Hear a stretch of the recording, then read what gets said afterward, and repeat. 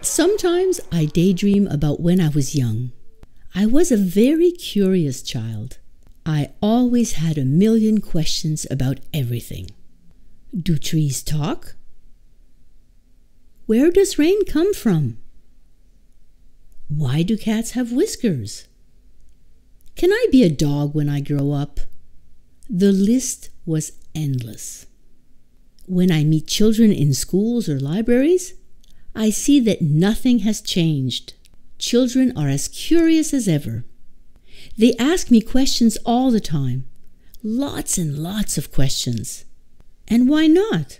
If you don't ask questions, how on earth will you get any answers?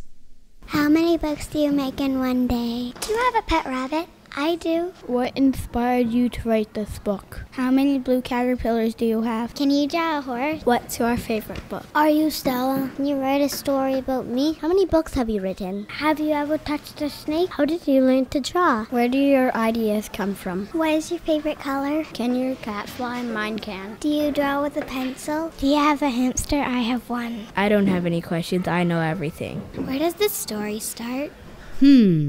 Let's see. I don't have a hamster or a rabbit, but I do have a goldfish. My favorite color is purple, and sadly, my cat can't fly. Where does a story start? Now that's a good question. A story always starts on a blank white page, like this. If you stare long enough at a blank piece of paper, anything can happen.